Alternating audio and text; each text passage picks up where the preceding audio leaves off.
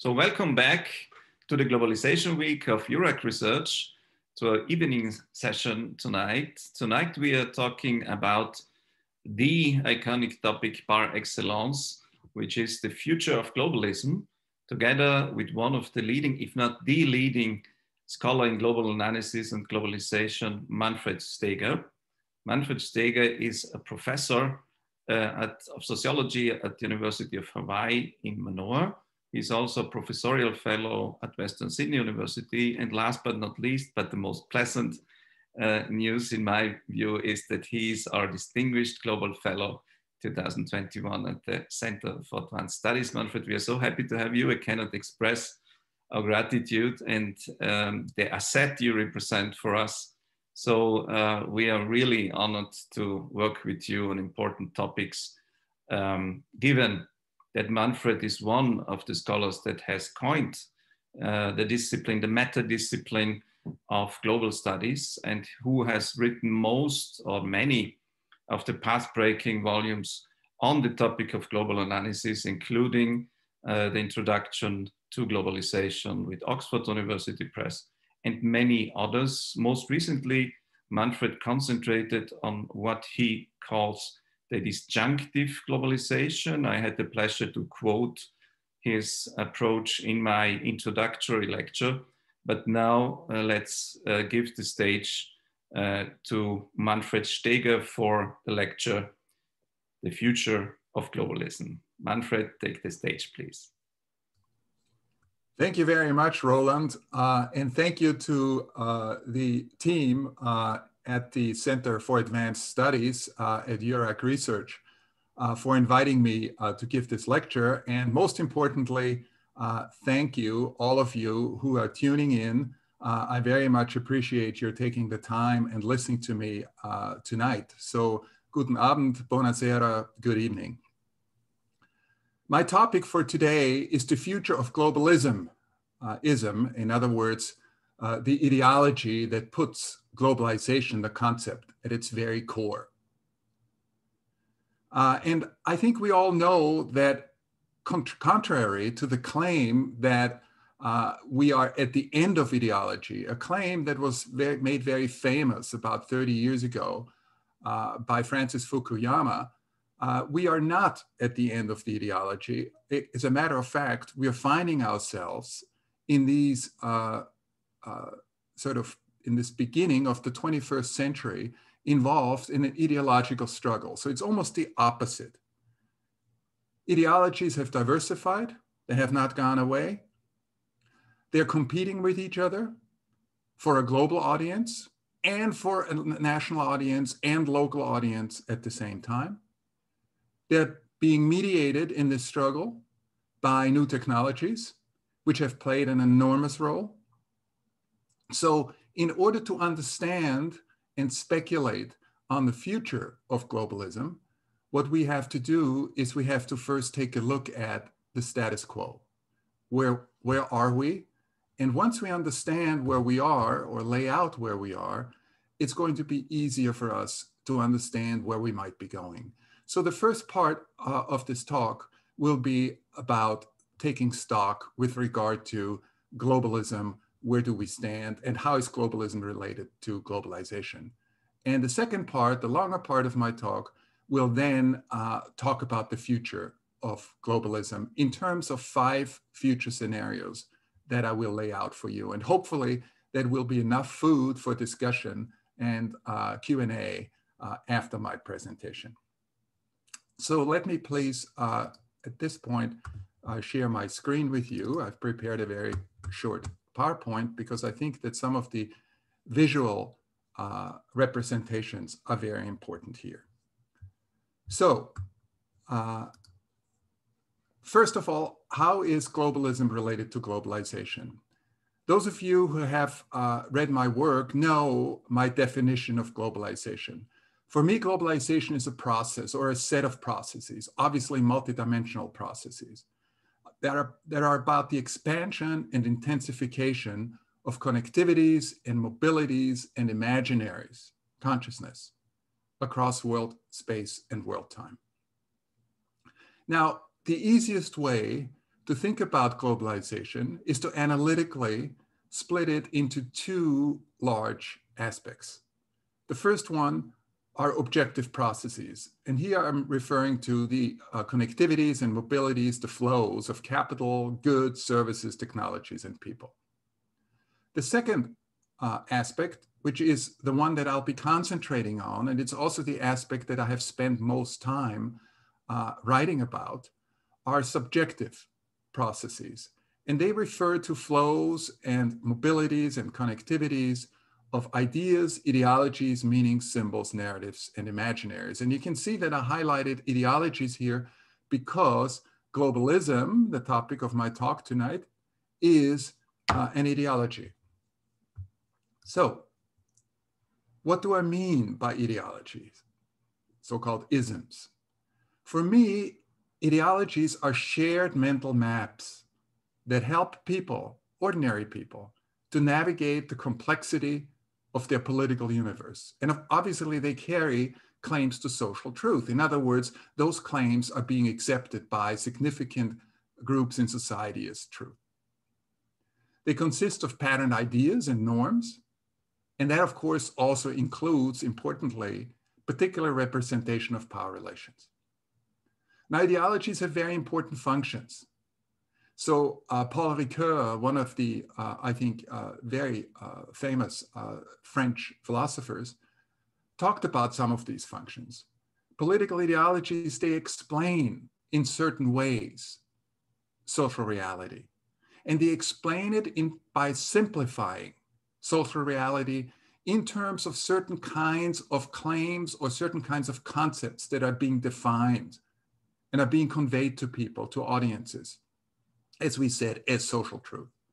They orient people towards certain concepts, towards certain norms and ideas. And perhaps most importantly, ideologies motivate people to act politically. In other words, ideologies are not just sort of ideas that float on ether. They really are connected to social practice, to political practice in terms of engaging people in social action. Now, my argument has been that political ideologies sit on deeper layers of what I call social imaginaries. Now, these imaginaries are really deep-seated modes of understanding reality, social reality, that set the parameters within which people imagine their social whole. So their sense of community, we are socialized into it. That's why I say they're pre-reflexive. In many ways, they're taken for granted. What is normal? What goes on between us? What sorts of actions can I engage in and not engage in? Who are the members of my community? What sort of community do I belong to? How do I distinguish us from them? All of that is part of the social imaginary. Now, I argue that in the last few decades, the color or the substance of the social imaginary, remember, deep-seated ways of imagining the social whole, slowly shifted from a national imaginary, in other words, an understanding of community primarily and sometimes almost exclusively just in national and local terms, to a global imaginary. In other words, deep-seated ways of beginning to imagine the whole of society in increasingly global terms, global community, global citizenship. The global, this adjective, attached itself increasingly to terms that were previously linked to the national or national imaginations.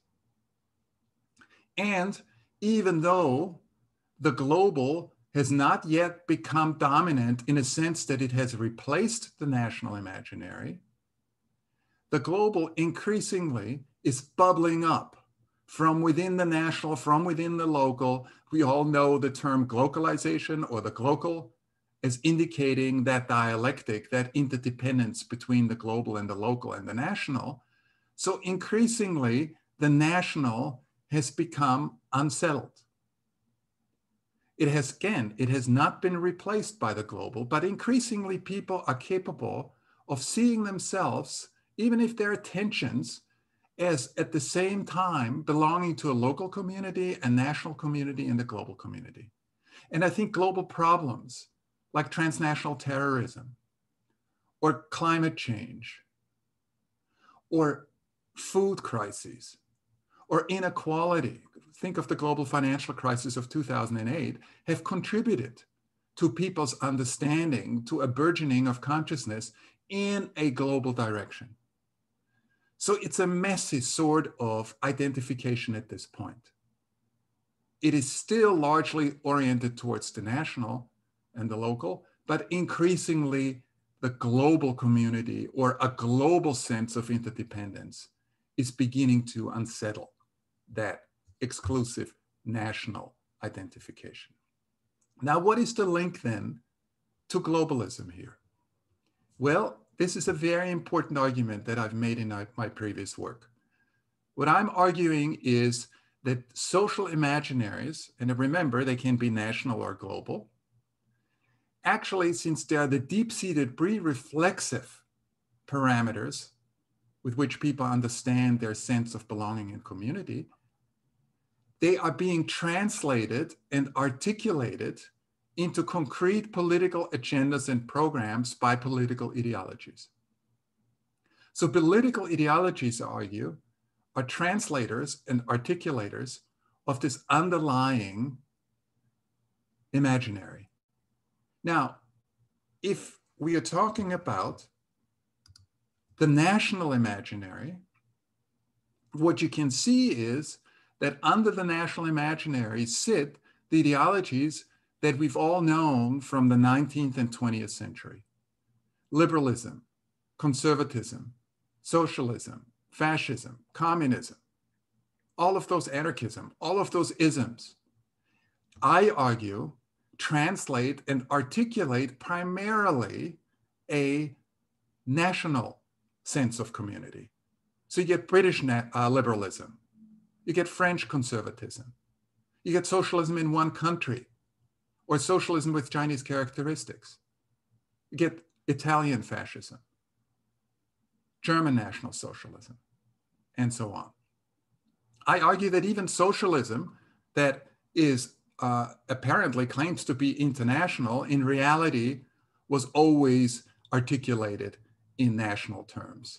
The Swedish welfare state or the Scandinavian welfare state versus other forms of socialism, as I said, say socialism in one country. Now, these old ideologies that are connected to the national imaginary, let's call them conventional, traditional ideologies, I argue have increasingly been unsettled. You remember the national imaginary is being unsettled by the global. So the way we saw this is that by the 20th century, especially the second half of the 20th century, increasingly these traditional ideologies were prefixed by neo. So we got neoliberalism, neoconservatism, neo-Marxism. And the question, of course, is what is neo? Apparently enough people realized that there was something new that was happening. The ideological landscape was shifting. Their ideologies were new, they were being remade, they were being reconfigured. I argue what was new is the rising global imaginary that increasingly put globalization, the concept, the buzzword of the 1990s, at the core of understanding community and our place in it. So we saw the rise of new isms, of neo-isms, market globalism, justice globalism, and religious globalism. I argue those are the three main neo-isms that emerged in the late 20th, early 21st century that were connected to the global imaginary. In other words, they were articulating and translating what was increasingly becoming a global imaginary into concrete political agendas and programs that were competing with each other. So market globalism was competing with justice globalism, competing with religious globalism. But what they had in common is that they all translated a global imaginary in ideological terms. As we shall see, on the national imaginary side, there was also the formation of a new ideology that I call anti-globalist populism that was, in a way, wrestling with those new isms, these neo-isms, and competing with them, trying to pull back into a national imaginary. It defined itself in its opposition to the global. We'll get back to that. First, let's spend a little bit of time on these isms, because these are really important. And for us to understand what the future of globalism will hold, we have to know a little bit about these neo-isms. So, as I argued, market globalism emerged in the late 1980s as the dominant ideology that endowed globalization, which was the core concept, with free market norms and meanings.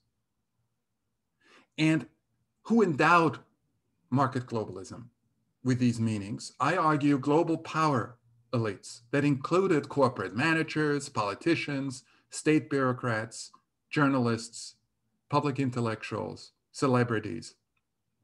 And they were supported in this process by the corporate media, the global corporate media that saturated the public discourse with idealized images of a consumerist, globally integrated market world. So I studied hundreds of utterances and speeches and websites, newspaper articles, both online and offline, of these discourses of market globalism. And what I found was that there were 5 central claims that made up the morphology, the shape, the structure of this ideology that were repeated over and over again. These were claims that a lot of people in society either believed they were true or came to believe that they're true. I just very briefly give you those 5 claims. Globalization was the first claim, is about the liberalization of trade and the global integration of markets. That was the foundational claim. Globalization, they argued, is inevitable and irreversible. It's like bad weather. There's nothing we can do about it. We can either jump on the train or be rolled over by the train. Nobody had a choice. It was very, very deterministic, very reminiscent of Marxism or certain forms of orthodox Marxism in that regard. The third claim was that nobody's in charge of globalization. In other words, the argument was that free markets are self-organizing. There's no single cabal or no government or no world entity that is actually steering that, no country that's in charge. Increasingly, the market is in charge of governments. Globalization benefits everyone. That was an important thing to persuade people to come on board with this ideology, that they too would benefit in the long run from the marketization, the integration of global markets, the reduction of tariffs, and so on. And finally, the last claim was that globalization furthers the spread of democracy in the world. In other words, free markets and democracy were used as interchangeable terms. And the argument was that without free markets, you can't have democracy. Therefore, to democratize the world meant to actually marketize the world along the lines of the neoliberal program of deregulation of industries, of privatization of state-owned enterprises, and of liberalization of trade. So those were the 5 major claims that make up the core of this ideology. Over the last 2 decades, and you can see that, or over the next couple of decades, you can see that market globalism, however, was challenged. We remember the massive justice globalist protests starting in 1999 in Seattle and spreading around major cities in the world. And also challenged from the right by religious globalism, a particular form of religious globalism, and I'll get back to that, called jihadist globalism, engaging in transnational acts of terrorism. So while market globalism was still dominant, by the late 1990s, 2000s, it was being challenged. So let's first take a look at the challenge of justice globalism very briefly. Justice globalism refers to the political ideas and values that are associated with social alliances known as the global justice movement, right? It emerged in the 1990s as a progressive network of international non-governmental organizations, activist groups that linked up across national boundaries.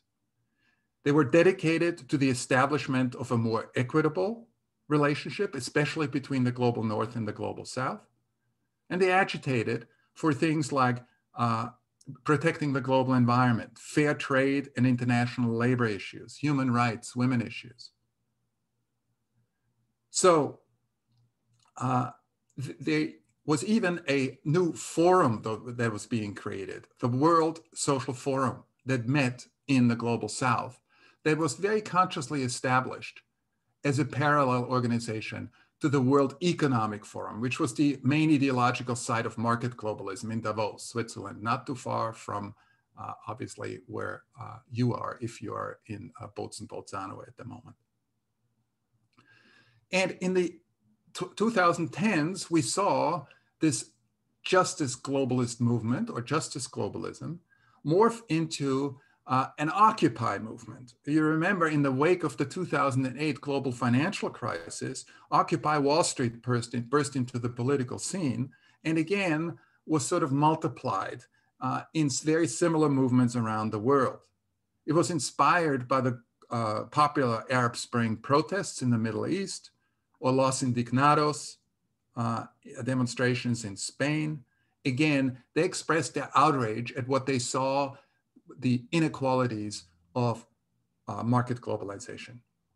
Of course, the slogan was, "We are the 99%," and the struggle was against the 1%. So what are their basic claims? Again, I did quite a lot of discourse analysis on it, and I came up with 5 claims again. The first claim, and they're all, of course, in reaction to market globalism, right? So the first claim is that neoliberalism produces global crises. And obviously the global financial crisis was the big one. Second claim was that market-driven globalization has increased worldwide disparities in wealth and well-being. So this really counters the claim that it actually benefits everyone. The third claim was that democratic participation is essential in solving global problems. The fourth claim is that another world is possible and urgently needed. In other words, they were not against globalization. They were only against the form of globalization that was pushed by market globalism. So in other words, they too translated the underlying global imaginary into an alternative ideological agenda. And final claim was people power, not corporate power. An understanding that globalization has to proceed from below, not from above. It had to be democratic. It had to be in the hands of people, ordinary people, and they needed to benefit from it. Religious globalism, the challenge from the right, obviously, was crystallized in the early 2000s around and in the 2010s as well, around very specific examples. The most spectacular one was, of course, Islamic examples of organizations like ISIS or Al-Qaeda or Boko Haram that subscribe to a particular violent form of religious globalism. But it is not just confined to Islam. Other religiously inspired versions of religious globalism include Christian groups, like the Army of God or Christian Identity in the United States, the Mormon Church, Falun Gong, Aum Shinrikyo in Japan, and even some Jewish organizations like Chabad, an Orthodox Jewish movement with global ambitions and a global presence. Now, of course, the most important one of these was what I call jihadist globalism, the ideology of ISIS and Al-Qaeda. And that is anchored in two main concepts: the Ummah, which is the Islamic community of believers, and that's envisioned as a global community. You can see how the underlying imaginary here is global. And jihad, again, an armed and unarmed struggle against unbelief around the world. So jihadist globalism claimed to return power back to the Muslim masses around the world. And it took place, this agitation, in global space, emancipated from the territoriality of just one particular place. In other words, they were not mimicking the secular nationalist movements that might have been inspired by some of the same visions that confined themselves in national terms. In other words, they were translating the national imaginary. In the case of religious globalism, jihadist globalism, we're talking about global space. So jihadist globalism still retains some potent metaphors that of course must resonate with people's national and local identities, but its chilling vision contains an ideological alternative to both market globalism and justice globalism that imagines community in unambiguously global terms. That's what I call the great ideological struggle of the 21st century between market globalism, justice globalism, and religious globalism. Enter the 2010s, and you get a fourth challenger, a challenger that is not translating the global, but wants to return to and translates a national imaginary that obviously has been impacted quite severely by the rise of the global.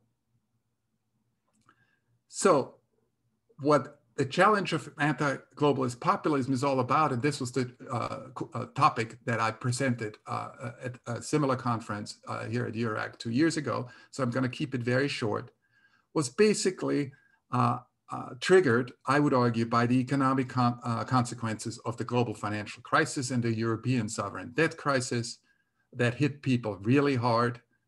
There was a general failure of the neoliberal market globalist establishment to punish the financial sector for its economic irresponsibility. Ordinary people's idea or beliefs in the claims of market globalism gave way to widespread fears that this great experiment of transcending the nation state had spiraled out of control and needed to be curbed. So they were beginning to accuse those globalist cosmopolitan elites of cheating them. And authoritarian politicians around the world capitalized on this popular discontent by promising the forgotten people a return to national control. And of course, the election of Donald Trump in the United States in 2016, Brexit, the rise of Viktor Orban in Hungary, Marine Le Pen, and even in Asia, if you think of the Philippines and other example, was actually, interestingly enough, around the world, we saw this sort of turning back to the national imaginary. So we had, even in Latin America, South America, if you think of Ivan Duque's Colombia, examples of this turning back. And in my work, I concentrated especially on what I call the anti-globalist populism of Donald Trump. And in this regard, I just want to give you very quickly what I found in analyzing various speeches that Trump gave over the last 4 years, even going back to 2016 when he ran for president, until now when he was voted out of office. These are some of the core concepts that I found in anti-globalist populism. Trump activated this idea, which is an old populist idea, that the ordinary people had to struggle against elites. Elites were both domestic and international. That policy should be made by the people, so the general will of ordinary people, as he defined them, should prevail. The enemy was globalization and globalism.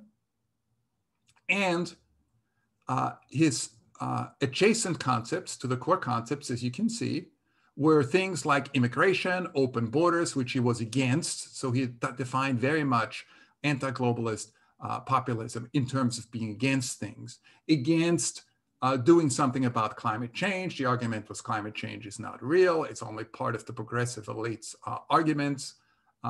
He was in favor of sovereignty, against what he called fake global news, in favor of independence as he saw it. Economic nationalism, of course, plays very much into it.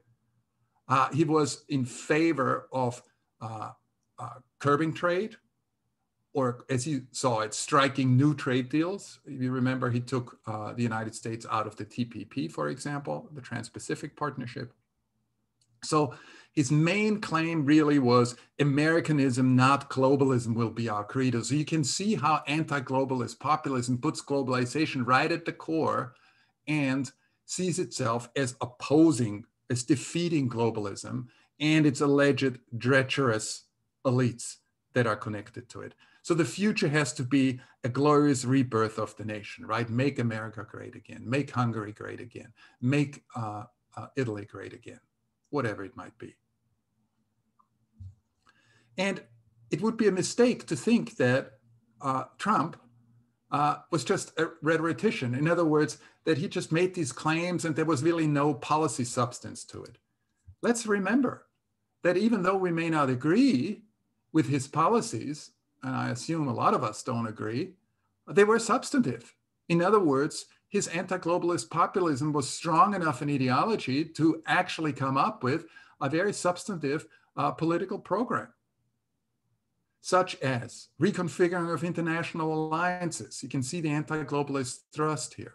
The imposition of trade tariffs, especially the starting of the trade skirmish with China. The withdrawal from Paris Agreement, climate agreement, and the weakening of the Environmental Protection Agency in the United States. The nomination of ultra-conservative judges. I already talked about the abandonment of the TPP, the weakening of Obamacare, the cutting of taxes and the deregulation. That's one neoliberal element that he retained, but it was again just confined to the United States, especially the cutting of corporate taxes from 35% to 21%. So let's not sort of poo-poo anti-globalist populism as just rhetoric, as just performance. It actually has policy substance to it. Okay, so these are now the parties in this great ideological struggle that I see unfolding over the next decade or longer. Again, market globalism, dominant certainly until the global financial crisis, and still a major player. Justice globalism, the challenge from the political left. Religious globalism, challenge from the right. All three of those are translating an underlying global imaginary into concrete and competing political programs and agenda. And then the rise of anti-globalist populism that competes against all three in terms of seeking to gain an upper hand in this ideological struggle by translating a national imaginary, strengthening a national imaginary, and motivating, mobilizing that against a global imaginary. So we're now moving to the second part here about the future of globalism. We're now in a position where we can actually sort of think about, speculate about where globalism will be going, say, in the next decade or two. So there are a number of questions that I will pursue. Will the anti-globalist populist surge of the 2010s turn out to be a short-lived protests against the dislocations brought by neoliberal globalization, or might it achieve ideological dominance? In other words, might we see the turning of the wheel back to a much more national imaginary and a situation that resembles more the sort of imaginary that we're used to from the 19th and 20th century? Can the clock be turned back? Second question, will market globalism face marginalization? Or might it stage a successful comeback in the 2020s and beyond? In other words, can it sort of rebuild itself, reconfigure itself, and gain the upper hand again on that ideological stage? Third, could the sagging fortunes of justice globalism, which is not doing very well at the moment, experiencing a rebound, considering intensified global problems such as climate change, inequality, and pandemics, can that actually hurt the challenge, help the challenge from the left? Or is justice globalism sort of marginalized, sidelined for a long time? And finally, what about religious globalism? Could perhaps religious globalism be the main beneficiary of an increasingly chaotic world, if that's what we are facing, that's teetering at the brink of environmental, nuclear, or a health apocalypse? So those are sort of the guiding questions that I want to put before you as we move into what I want to identify as 5 future scenarios for globalism. So you can see the first scenario I call anti-globalist populism prevails. The second scenario, market globalism rebounds. The third scenario is justice globalism resurgent. The fourth scenario is religious globalism intervenes. And the fifth future scenario is what I would call an ideological stalemate. And you can see that 3 of these scenarios have an asterisk connected to them: scenario 1, scenario 2, and scenario 5. Those are the ones that I will be concentrating on. And I will let you know why I think that scenario 3 and scenario 4 are less likely, but I will still touch on them as well. But let's start with future scenario 1, anti-globalist populism prevails. In this scenario, the populist challenge succeeds in dominating its ideological competitors. That means that by in the decade of the 2020s, we'll see a return to the national imaginary.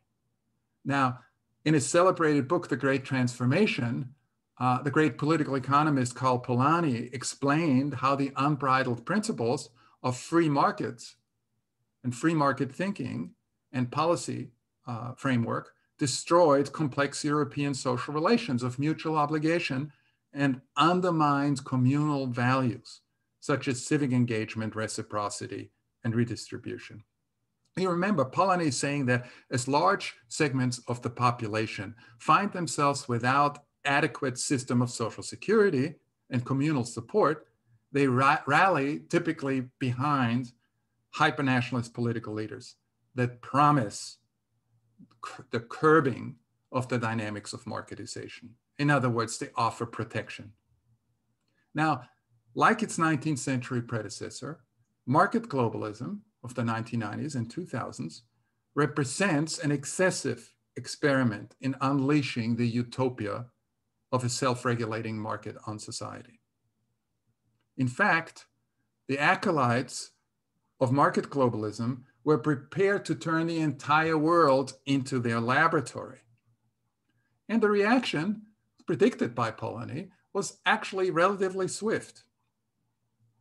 In the context of these various crises, whether it's the terrorism crisis or whether it's the global financial crisis or the current coronavirus crisis that I call the great unsettling, the social context, especially the unsettling of various imaginaries, it was the anti-globalist message of providing nationalist protection that made the most gains. It appealed to many ordinary people around the world who favored a retreat into the familiar, and I think we can't blame them. If we are faced with crisis, if we are faced with danger, very often retreat into the familiar, in this case, the national imaginary and its articulations, seems to be a safe bet. So what could the ideological consequences be if anti-globalist populism prevails in the next decade? This scenario suggests that all 3 forms of globalism would suffer. In other words, market globalism, justice globalism, religious globalism, obviously because of the strength of the national imaginary. To explain this outcome, let's just consider three social dynamics that augment the staying power of anti-globalist populism. So the three dynamics that I think are really critical here is first, the multiplication of restrictions on major forms of mobility. Mobility of people, mobility of objects, mobility of institutions are primary here. Second, the decline of representative democracy and the corresponding surge of illiberal authoritarianism. And the third social dynamic, the failure to build new international institutions capable of tackling the mounting global problems. So let's start with the first dynamic, the growth of restrictions of global mobility, such as the movement of goods, services, money, and so on. The populist surge of the last 4 years has already provided us with some warning signs. More intense border controls and national security measures at the world's major airports and seaports have made international movements and trade more cumbersome. Most importantly, populist leaders like Trump see global trade as a zero-sum game between self-interested nations. Thus, they are prepared to impose steep tariffs on goods and services. We've seen that, right? And the trade deficit, of course, is always cited as one of the reasons for that. One can easily imagine a full-blown trade war that might draw other countries and regions into its orbit. For all the inequalities that are created by unbridled free market capitalism, the history of the 20th century teaches us that trade protectionism often fuels a logic of nationalist competition that rarely remains confined in the economic sphere, right? We're talking about political tensions that arise. And this applies even more in our present era of multiple national powers, like China and Russia, who compete for honor and influence on the world stage. So with the world's largest war-making arsenal at the command of an unpredictable populist leader, as it was in the last 4 years in Trump, there's a good possibility, right, that real or perceived threats to American economic dominance may turn into military confrontation. And of course, the same troubling outlook with regard to the growth of restrictions on mobility, in this case, we talked about trade and goods, also holds true for restrictions on transnational movement of people in the form of business travelers, tourists, economic migrants, and political refugees. And we've seen that now in an extremely severe form as a result of our next crisis, right, the coronavirus crisis. But we already saw it before. Think of the 2015 Syrian refugee crisis, or the 2018-19 Latin American migrants at the Mexican border that's now picked up again, or the throngs of African migrants that are crossing the Mediterranean in pursuit of a dream for a better life. These restrictive developments, right, spell a future characterized by widespread curtailment of the movement of human bodies in ways that perhaps we can even not comprehend at the moment, especially as a result of COVID. And national populists are very skillful in exploiting people's legitimate fears of the social and cultural consequences of large numbers of newcomers that are seen as undesirable. So the latest data on digital global flows show that the dominant form of contemporary globalization today is disembodied globalization. And as Roland referred to my latest work on disjunctive globalization, I'm arguing that disembodied globalization, digital globalization, is increasingly becoming more powerful and eats into other forms of globalization, like embodied globalization, the movement of people across borders. And this means that that techno trend too plays into the possibility of restrictions on movement. Okay. Now, the second dynamic that we have to think about also is, if you remember, when I introduced the first two, is the decline of representative democracy and the corresponding surge of illiberal populism. This also plays into this scenario one. And I think the way it plays into the scenario one, I think is very clear. Recent empirical data drawn from major democratic countries around the world confirm a loss of legitimacy. In other words, people increasingly trust their governments less. And that's specifically true for democratic countries, right? So many ordinary people see what they sort of condemn as a power grab, an illegitimate power grab by elites, either within the country, think of Brussels and the role of Brussels in the European Union, or outside of the countries. In other words, elites, international elites are being accused of taking away the will of the people, the national people. There's an argument of lack of accountability and transparency that provides anti-globalist populists with a welcome opportunity to demand a return of power to national communities. And we saw this discourse played out in the case of Brexit, especially. So drastic times require drastic actions, those populists argue, and thus they support an expansion of executive power in the hands of patriotic leaders like Trump or Orban. Trump, who on January 6th was ready to support basically a putsch, a coup, and Orban was already paralyzed and sidelined his national parliament. And interestingly enough, the European Union has not yet seen fit to really put tremendous sanctions on this move, which is an interesting thing we might want to talk about a little bit later. And Orban openly talks about a liberal democracy. So this is really the second social dynamic that speaks for scenario one or fuels scenario one. The third social dynamic is the loss of momentum in building new global governance structures and transnational institutional networks that are capable of coordinated action to solve the major problems of our time. And of course, climate change tops the list of pressing issues, right? Even though we had the Paris agreements in December 2018, even though the United Nations Intergovernmental Panel on Climate Change is warning that we already, if not have already surpassed the 1.5 degrees warming, we're very close to it.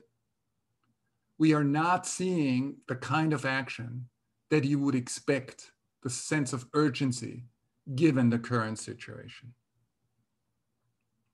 I mean, one stunning data in all of this, right, is that anything over 1.5 degree warming would destroy 99% of the world's coral reefs.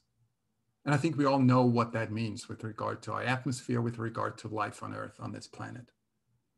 So the persistence, even worsening of other global problems, such as the new pandemic, right, COVID pandemic, combined with the refusal of populists to tackle these global issues in a systematic way, suggests that anti-globalist populism may actually, in many ways, run into problems as well. In other words, if they don't solve global problems, they may be perceived as illegitimate as well. As problems worsen, populism might falter and reveals itself perhaps as just the last gasp of the national imaginary.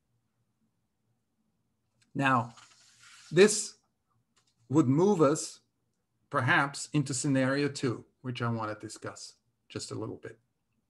And that is market globalism rebounds as a result perhaps of the national populists not being able to solve these problems and increasingly being seen as incompetent or unwilling to take them on, and therefore suffering that legitimate deficit. So scenario two builds on the possibility of massive and persistent losses of anti-globalist populists at the ballot box, right, as a result of their failure to tackle these issues. And such a market globalist rebound scenario might actually have already started with the defeat of Donald Trump last year in the United States. And perhaps that has also some sort of signal to the rest of the world. We have to see. But the question would be, what sort of political ideology would take the place of anti-globalist populism? And in this scenario, it would be market globalism, but there are actually two possibilities.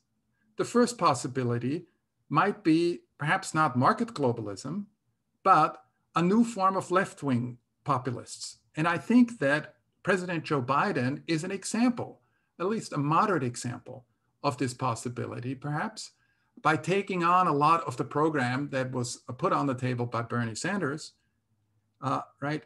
Even though he strongly opposes the xenophobic and anti-pluralist message of national populism, he does embrace a lot of the 20th century Keynesian ideals of strong nation states that are committed to regulate capitalism for the benefit of working people. So in other words, he's also turning to a sort of a national imaginary, but a national imaginary that of course is not as extreme as anti-globalist populism. So one option might be that the ideology that replaces anti-globalist populism would be a much milder left-wing form of populism. The second option would indicate actually a different thing, which would mean that market globalism is bouncing back, and it's bouncing back as a result of reinventing itself. So here's how I see that. And you could call it maybe a reformed market globalism or a market globalism with a human face.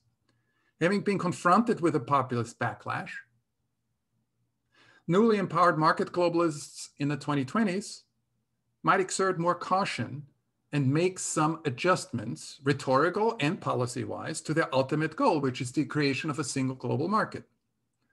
Most likely, they would pledge to restore the liberal post-war international order of the past and propose more socially responsible forms of neoliberal globalization to the public.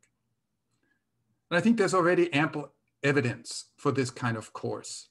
For example, many market globalists today already conceded that globalization has been badly mismanaged. Think of Joe Stiglitz, for example, and requires serious overhaul. Still, though, they insist that the original project of liberalizing trade and integrating markets is still valid.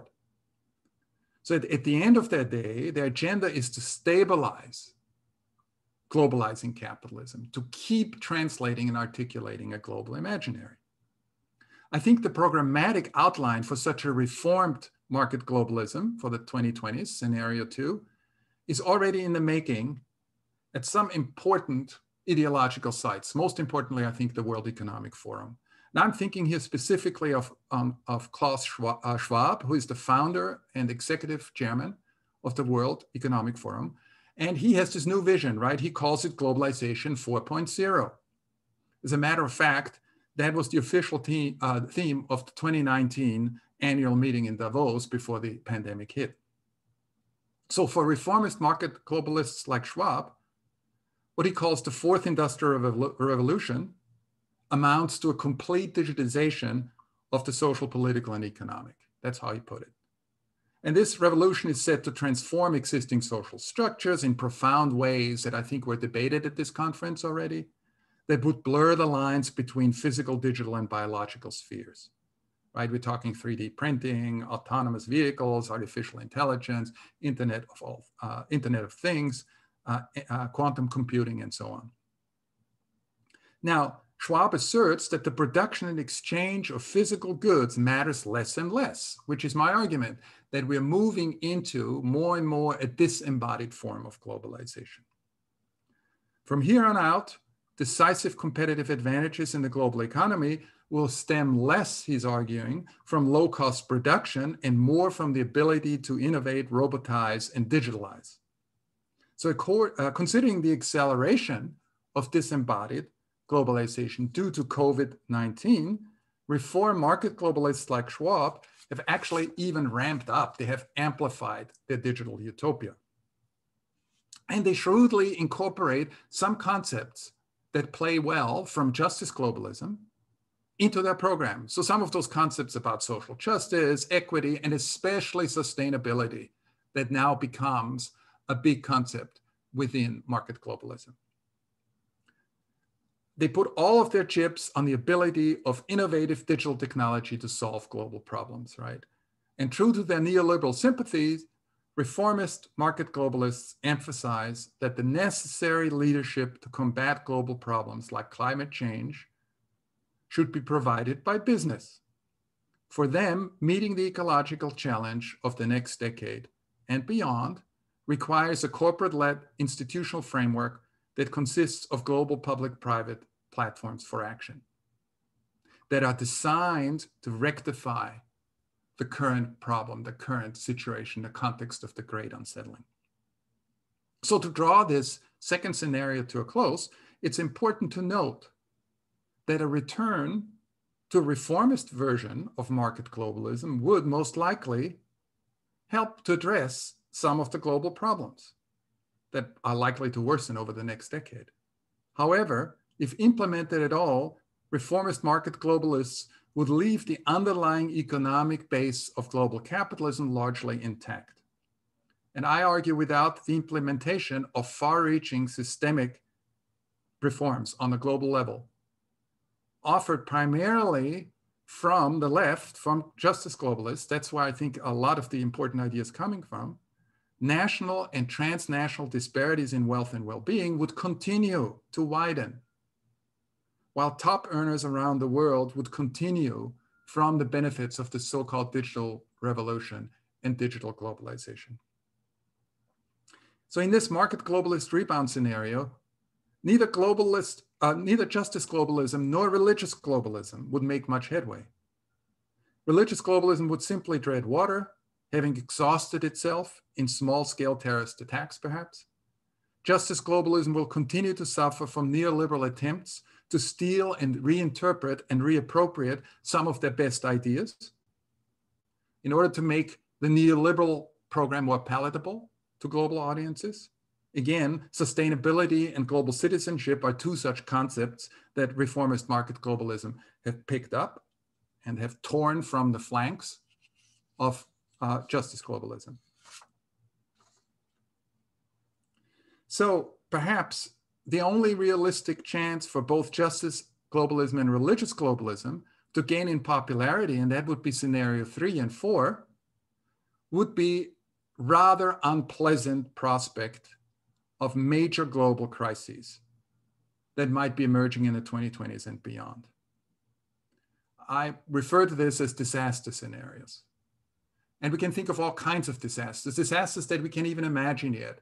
Most people, imagined a health crisis that we're having right now, but I think it was hard to imagine that it would come so quickly and so profoundly.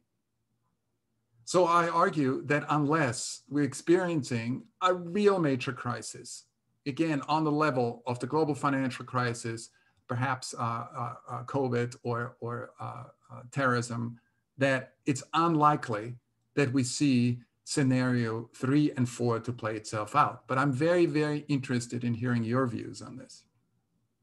And I think that should be part of our discussion. So let me come to an end here by talking a little bit more about scenario 5, ideological stalemate, the 5th future scenario. And I think in many ways that might be the most likely. At least that's the one that I see materialize most likely in the next decade.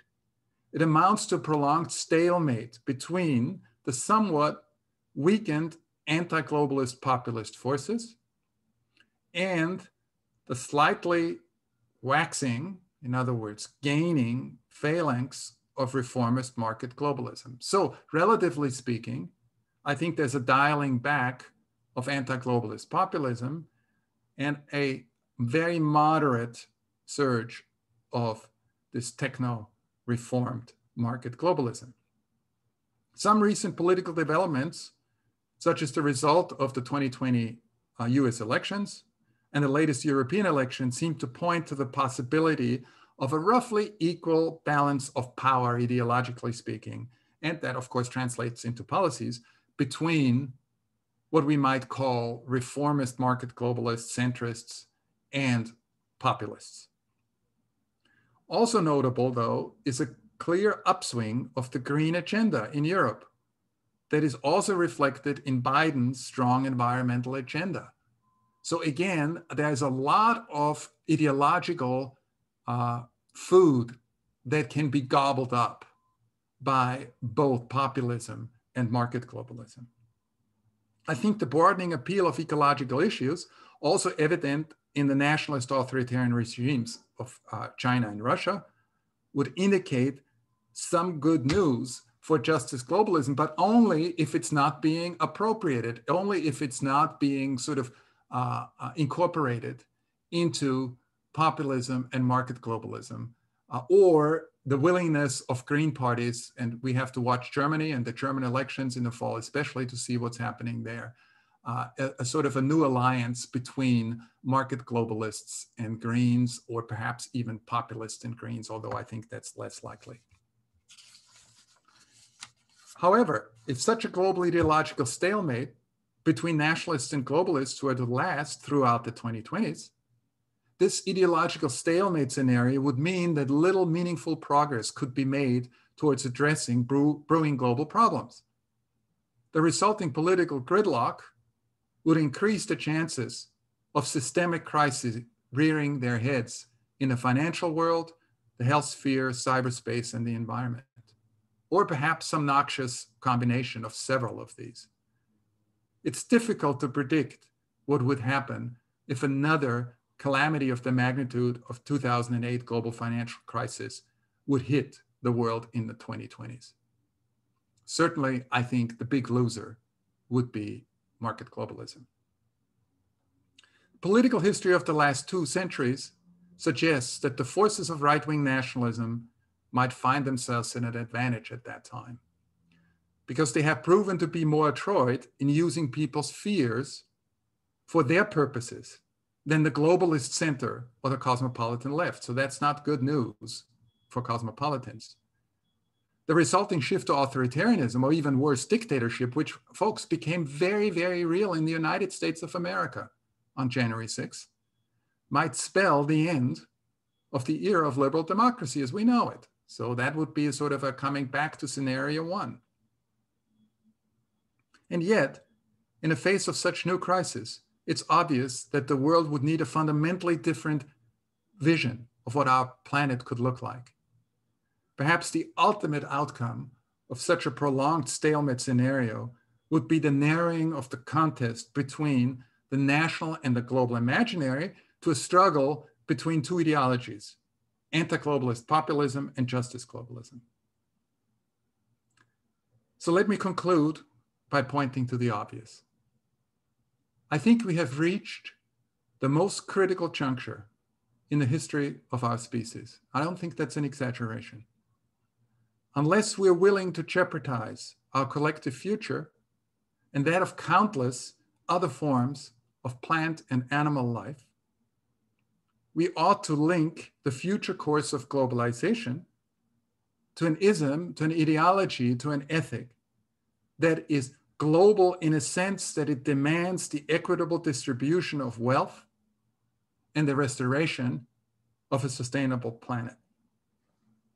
I think that powers like the United States, China, the European Union, India, Russia, Brazil, South Africa, Indonesia, carry a special responsibility to put their collective weight behind a form of globalization and a form of globalism that is not defined by economic self-interest alone, but is deeply infused with ethical concerns for humanity and our natural environment.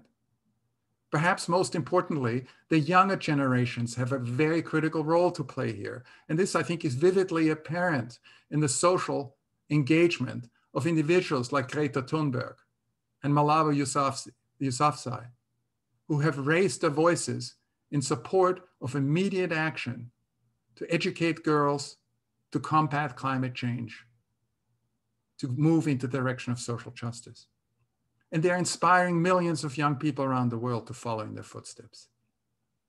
Ultimately, the future scenarios that I laid out in my talk tonight are inextricably intertwined with matters of ideology. In other words, the kinds of ideas, values, and beliefs about globalization and its social practices that shape our communities. Ideas matter because they provide the motivation and direction for social action. And ideas in turn are being shaped by material realities and dynamics. And so it seems certain that the great ideological struggle over the meaning and the direction of globalization will not end anytime soon. Thank you very much for your attention, and I look forward to our discussion.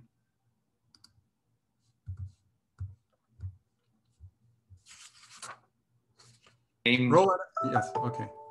I think this was once again, thanking you, Manfred, a rare example of conceptual clarity as combined with a visionary approach to an extremely complex ideological situation that is accompanying the reglobalization situation.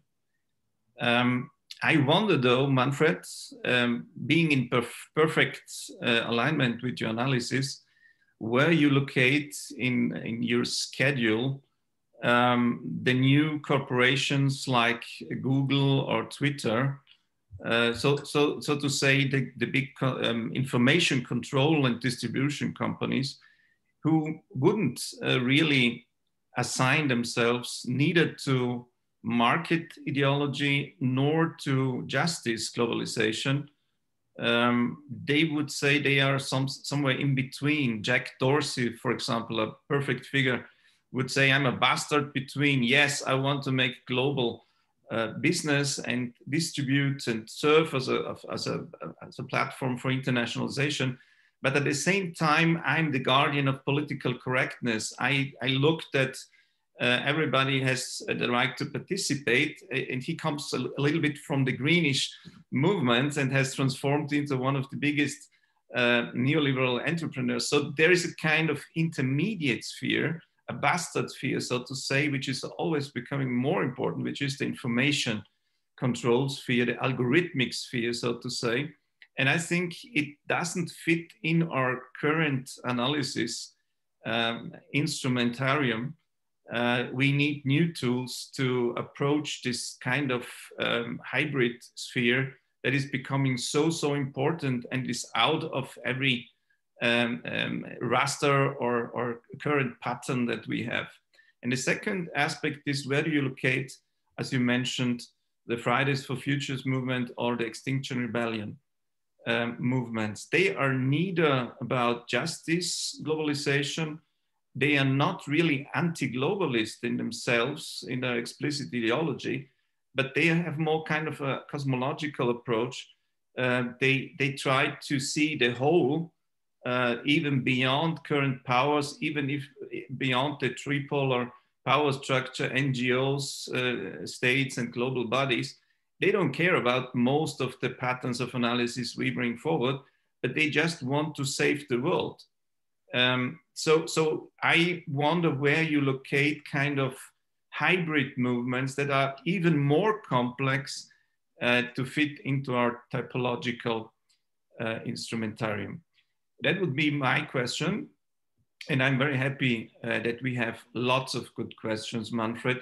We are already beyond schedule, but if you allow us to do so, we will address some of the questions, because I think your talk was so inspiring, as it always is, Manfred, and it is really a pleasure to listen to you, that we should give these young people the chance to interfere with you and to interact on some important pillars of reglobalization. Absolutely. Do you want me to address yours quickly, and then move to the others? Please. So you're absolutely right that we need more research into this hybrid sphere. And I think what you're also pointing out, and I think these are your complexity theory background speaking here, is that the real world is very complex and tends to be a hybrid. At the same time, as you know, as social scientists, it's our task to create analytical categories and typologies that are, to use the kind of Weberian idea of ideal types that don't really quite exist in the real world, but help us to understand what's going on in that hybridity of the world. And I would say, yes, we need definitely more research into the hybridity, but I still see the Twitters and the Facebooks and so on as leaning towards Klaus Schwab and leaning towards a reformist market globalist vision, with the understanding, as I pointed out, that important concepts are being absorbed that come from the green, from the justice globalist movement, such as sustainability. But ultimately, I think they're still very much committed to that market globalist vision. And you can see that in terms of what sorts of policies they actually support. They were very, very strongly behind neoliberal policies like the cutting of taxes, for example. So in other words, they supported corporate tax cuts. They are not in favor of redistribution very much of the social product. These are all very important issues for justice globalism. So while you're absolutely right that rhetorically, in an almost new age way, they do refer and seem to embrace some of these justice globalist issues, I think ultimately they're committed to this reformist market globalist, this kind of techno world with a green rhetoric. With regard to Extinction Rebellion and where they stand, that is really, I think for me, a very, very interesting question, because it seems that there is also some sort of frustration that's part of justice globalism not making headway that is spawning sort of a radicalization within justice globalism. And I'm not sure if you would agree that Extinction Rebellion could be part of it, but I think that what they're doing, as you pointed out correctly, is that they're developing this ideology further into this cosmological direction. But yet at the same time, I think there's also a sort of an anarchist edge to it that we've also seen in the Occupy Wall Street movement. And I think there's a link to that. So again, I would think that these are dynamics that are occurring within justice globalism. Yeah, I completely agree, especially with regard to the big global information trusts who are, not to forget, hiding the sources. They are not transparent. They don't allow you to understand how their algorithms work, which control information. So they are neoliberal to a certain extent, yeah. So Manfred, thank you for your very interesting talk again. It has inspired many of our attendees to ask questions. Let me bring forward the first one of Clara Larus. Very nice lecture, thank you. Even though globalization has evolved and, for example, justice globalism or populism became more present, for me, capitalism or neoliberal market globalism is still very present in the context of globalization. In my opinion, this also brings to many problems with it. Income inequality, environmental problems, etc. Can we ever expect to end to an American capitalism at some point? Or how could globalization processes look like with a weaker capitalist system? Who could be central actors? Social movements? Question mark. Right. Thank you. Thank you very much, Clara, for your fine question. I think it's an important question. Actually, it's a bundle of questions. So let me just briefly address the first thing first. I totally agree with you. Obviously, that comes, I hope it comes out in my lecture, that market globalism has not gone away. It's not as dominant as it used to be. And parts of market globalism have actually been embraced, as I pointed out, by populists of all people. So, for example, Trump's tax cutting and deregulation of industries, especially environmentally related industries, are classic neoliberal measures. And obviously, market globalism also persists in terms of its reformed Klaus Schwab visions. You're absolutely right about that. It's still an important player. And I would never argue that it's going to disappear over the next decade. But I don't think its footprint is as strong as it used to be in the 1990s and 2000s. And it also had to be altered ideologically. Now, can we ever expect an end to American capitalism at some point? I think everything comes to an end. The question is when and what the time horizon is. I think society always changes. I mean, these are the questions perhaps that under feudalism, peasants were asking, can we ever expect an end to feudalism? It looked impossible at the time, but it did happen at some point. So I don't think that capitalism is eternal. American capitalism is not eternal either. What the time frame for that is a different issue. I don't think we can see an end to American capitalism in the next decade or two. I think that would be probably unlikely. And what would globalization processes look like with a weaker capitalist system? I would argue, a more regulated one. Again, there are two options, right? The first option would be the kind of Joe Biden option, which is a sort of a little bit of a return to Keynesianism, to a weakening of deregulation, a weakening of privatization, a weakening of liberalization of trade in terms of making nation states, again, stronger players. So that would be, taking the step towards more of a sort of a left populism / Keynesianism. That would be one way. Another way of what it might look like would be if justice globalism prevails.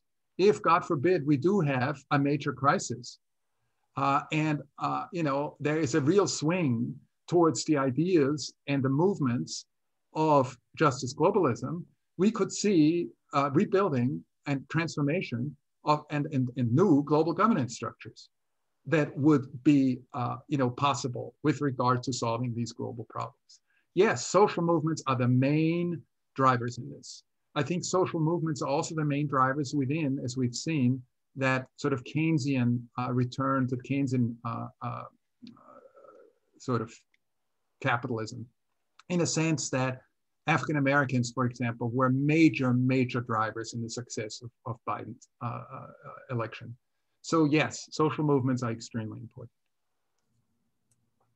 Thank you, Manfred. The next question is by Alade Julius Oluyede. I hope I spell it well. Alade. She asks, I'm appreciative of the issues raised here. I see a future return to the resolution of the mismanagement of global capitalist infrastructure by a selected elite group of managers to apportion deserved sanctions. In essence, a rise of ideas and concerns couched in Trumpism. Yes, Alade, that's obviously covers scenario number one, right, that I was talking about. That's the fear that you have. And I think your question is important because it expresses the fear that a lot of people have, that perhaps this is just an interlude that we are experiencing now. This, in the United States, this return to quote, normalcy under Biden, in parts of Europe and Asia, a moderation of some of the populist dynamics, and that perhaps a few years down the road, what we're seeing is a backlash. And, in the 2024 election, either Trump himself or one of the people who represents his program might win, and we might wildly swing back to what you call here Trumpism. And that may then also, again, set signals for the rest of the world. I think that the question is, who are going to be the select elite groups of managers, right? And I think there's a battle in that sphere between elite groups of managers who, for a variety of reasons, including purely instrumental reasons, embrace national populism or anti-globalist populism. And there's also a select elite group like Schwab and others who embrace reformist market globalism. And those elites, to some extent, overlap in terms that you have instrumentalists in both camps that are willing to make the career in both of these. But there's also some distinctions, so differentiations between them. So I think that the battle, the ideological struggle that I was talking about, is also playing itself out in very real terms with regard to this battle among elites. And the question remains to what extent these elites will be able to dominate policymaking without experiencing what Clara was talking about in terms of a pushback from social movements who are populist, either left or right, and are therefore anti-elitist. Thank you, Manfred. Next question by Midas van Dijk. Mr. Steger says that populists are exploiting concerns of voters about cultural change through immigration. What, in Mr. Steger's view, could be the correct response to these concerns within a democracy? In other words, if voters say no to immigration, wouldn't it be undemocratic to deny these wishes? Asks Midas van Dijk. Yeah, again, an excellent question. The whole question of democracy, right? So I think we have to start, we have to back up a little bit here. And we have to start with the notion that what does it mean voters say no to immigration? Do all voters say no to immigration? The answer, of course, is no. Does a majority of voters reject immigration? That we have to go country by country and see if that's the case. Thirdly, are they opposed to any form of immigration at all? Or are they supporting certain forms of immigration and not others? And finally, what is the level of reflection of understanding that underlies their opinion? In other words, I think education institutions like ours and the public discourse in general could really benefit from a discussion that foregrounds the importance of migration, not just in cultural terms, but also in economic terms. Look at the demography of Europe. Look even at the demography of some places in Asia like Japan. Without immigration, the current social welfare system, the current social safety net would not be sustainable. And we need people, we need migrants. So the question is, to what extent are people aware of not just the cultural issues, but also the economic issues? In other words, what we really need is not a sudden lifting of all immigration limits. I wouldn't be in favor of that. But we need policies in place that address these underlying issues, to educate voters, to converse with voters, to be open with voters, to be transparent with voters, to actually talk to them about their own economic and cultural interests in ways that do not just reflect the politicking as usual that we are used to.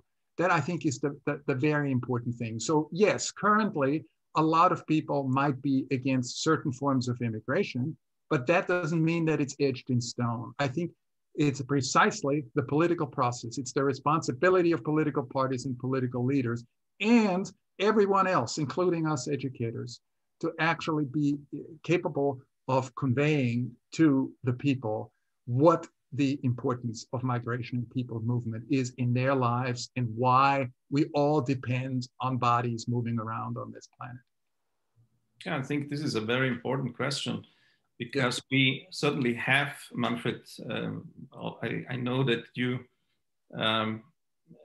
analyzed this too.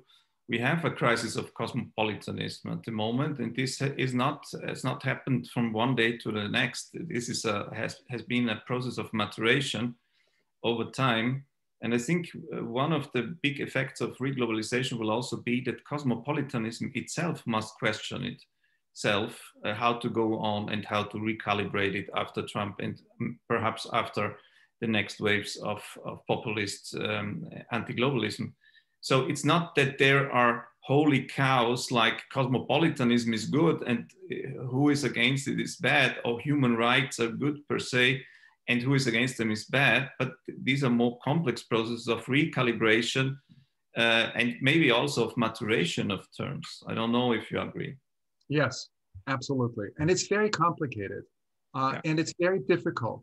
But I always feel that, especially people who tend to support populists, one of the things they like the least is when politicians try to evade responsibility, when they're not transparent, when they're not speaking the truth honestly. They'd rather have people expressing their opinions that they disagree with in an honest and straightforward manner than trying to be everything to everyone else. So I think we need politicians, we need educators who make very clear in an honest way why immigration is important, why we can't all of a sudden, lift all immigration limits, but how, as you put it, Roland, how we have to recalibrate our thinking and our policies in ways that accommodates the reality of a global and globalizing world. Yeah. So we come to the one of the last questions by Valeria Eichholz. She asks, "Dear Professor Steger, thanks so much for your lecture. My question, if we want to fight against this before mentioned market globalism and realize a more democratic globalization, what can the individual contribute? Are there examples of concrete action? A question by Valeria Eichholz. Yeah, I think that's why I individualized it at the very end of my talk, Valeria. Thank you for your excellent question. Right? I mean, obviously, think of Malala and what she's done in terms of education for girls, in terms of addressing imbalances between the global north and the global south, in terms of women's issues, in terms of other issues. We can think of many, many examples. Greta Thunberg is another one that I mentioned with regard to ecological issues. So clearly, individuals can do something, and not all of us, actually, only a very small fraction will have that gigantic public profile that these two women have that I just mentioned.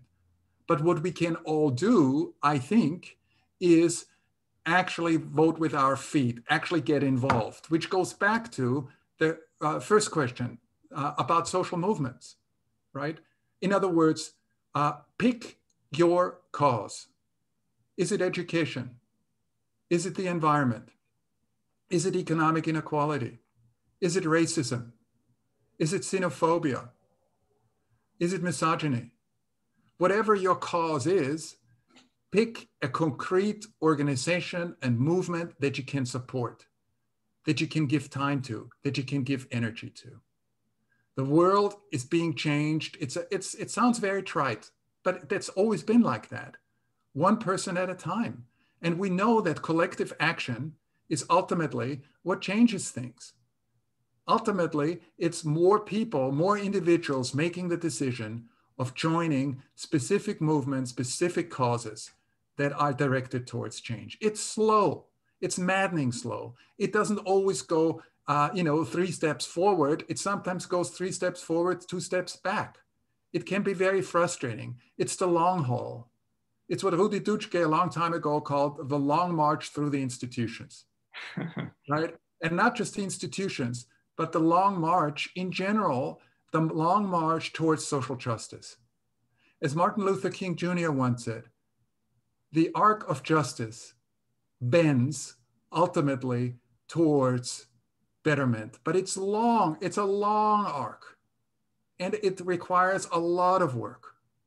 We have to retain an optimism, but we have to be realistic enough to assess the situation, and we're not in a good situation, unfortunately, in the 2020s. We have to be realistic enough to base our analysis on what is happening in order to motivate and activate our optimism in the direction of concrete action. So a concrete action for you, Valeria, again, I don't know where your cause is, where your sympathies are, but what is a concrete institution or movement or organization that you can join or already have joined, that you can give your energy to in the direction of a more democratic globalization? Yeah, that was a really motivating answer, Manfred. At the same time, let us not forget that being part of a group is not all. You have to form your own consciousness as an individual. Let's just give one example. About 25 to 30% of the gay, lesbian, queer movement members in the United States gave the vote to Donald Trump in 2020, which is a contradiction in itself, apparently. So just to belong to a group or a minority, I don't think that suffices anymore to get a grip on reglobalization where you can position yourself, just as a footnote. Absolutely, absolutely. That's why, as you know, I'm a big supporter of spirituality and meditation is insight, introspection. It's very important. We have to work on the micro level. We have to work on the macro level. Those two levels go hand in hand. So yes, absolutely, we have to work on ourselves, and we have to work in the context of a social collectivity. Yeah, I believe that the rise of a new spirituality, or at least the longing for it, could be one effect, at least temporarily, of reglobalization. Yeah. Let us come to the last question for tonight. We had so many really good questions. The last question here is from Linda Girardello. She writes, "Thanks, Manfred, for your interesting speech. I have a question about the contradictions that arise when national legal systems clash with global phenomena. For example, migration. While immigration is regulated nationally, the phenomenon transcends borders. Also, on a level of imagination, migration is increasingly framed as a human right. On the other hand, we see the rise in right-wing populism and national sovereignty movements. Does the birth of a global imaginary thus automatically provoke reactionary oppositional imaginaries that stick to what people have known for decades and therefore appear less frightening to them? The same mechanism could also be valid for climate-related questions, feminist or LGBTIQ plus movements, as well as indigenous rights movements. A question by Linda Gherardello, which will be the final one for tonight. Thank you, Linda. Sophisticated question as usual. So what I would say is there's a great paradox, right, at the core of your question. And that is, why would nation states, or why would the national voluntarily give up power or hand over decision-making to the global? In other words, why would it voluntarily give up the kind of power that it enjoyed for a long time? And I think the answer is, under normal circumstances, it would be very difficult. And that's exactly what you're addressing in terms of this tension between the national and international in terms of migration policies, for example.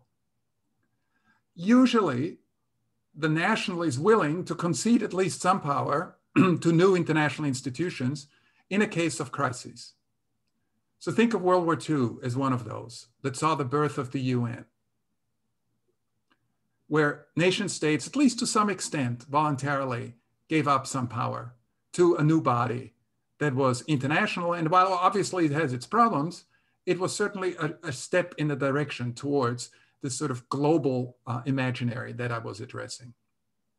So I think that while crises are always challenging and nobody really wants to go through a crisis, it's hard, but they are very, very important catalysts for change. Aeschylus said, we learn by suffering. Unfortunately, that's true. So in a sense, crises are also opportunities. They're opportunities for change. And I think that given that we have plenty of crises in the offing, especially the climate crisis over the next 10 years, will become very palpable, already is becoming palpable, but even much more in 2030 than we can imagine now. A crisis of inequality, North-South relations, migration, that nation states increasingly are losing legitimacy. They will see that they cannot solve these global problems on their own.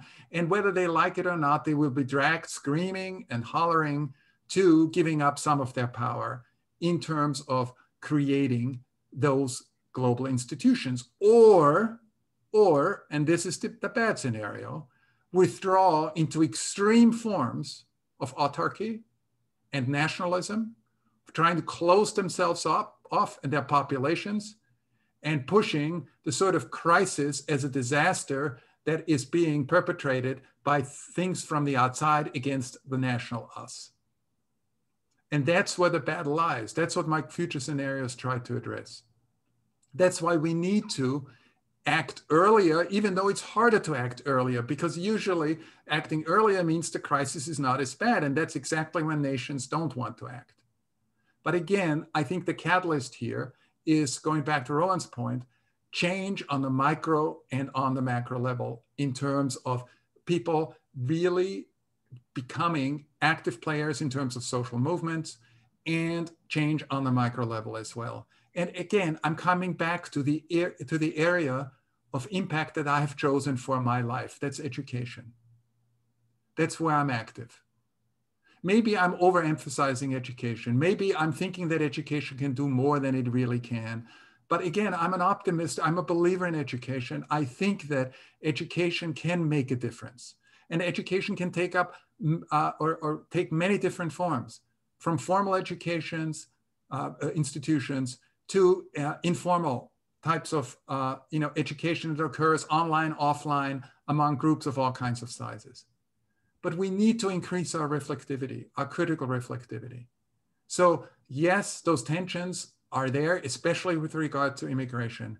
But I think it will become clearer and clearer to people that national mechanisms and national institutions will increasingly become more and more powerless in the face of global crisis. And therefore, we need to build up global governance structures that don't eliminate the local, that don't eliminate the national, but join the national and local as equal partners, as equal powers in terms of crafting and designing a future that is, as Roland put it, goes in a more cosmopolitan direction, because global interdependence, whether we like it or not, is going to be the critical criterion that we as a species have to move towards. Yeah, thank you, Manfred. I couldn't say what impresses me more, your answers or the questions. As always, both are very impressive. I think this was the perfect rollout of a sentence that I recall from your last lecture in the first Globalization conference, when you summarized many things with the sentence, people and we all like to move. And you referred this to migration, but I think it was symbolically referred also to move mentally, to move in a mindset, in consciousness building. And I think we and you especially, provided us with a very important and very, very, very impressive contribution to that. So thank you really, Manfred. You're a master in the topic. Thank you very much, Roland. Thank you very much, Harald. A special thanks go to Miriam Gruber, who's done and her team, who've done a fantastic job in putting this conference together. It's so important. That in itself, the conference makes a difference, folks. Don't think that it doesn't make a difference. Don't think because it doesn't reach millions of people, it's about not really. It's very, very important. And the Center for Advanced Studies at Eurac Research has a key role to play and has been playing a key role. And I'm really very honored and happy to be affiliated with it formally for this year and beyond. And again, thank you to all of you who have tuned in, whether you're part of Eurac or not, from different parts of the world, different parts of Europe, to listen to me. And I bid you a good night.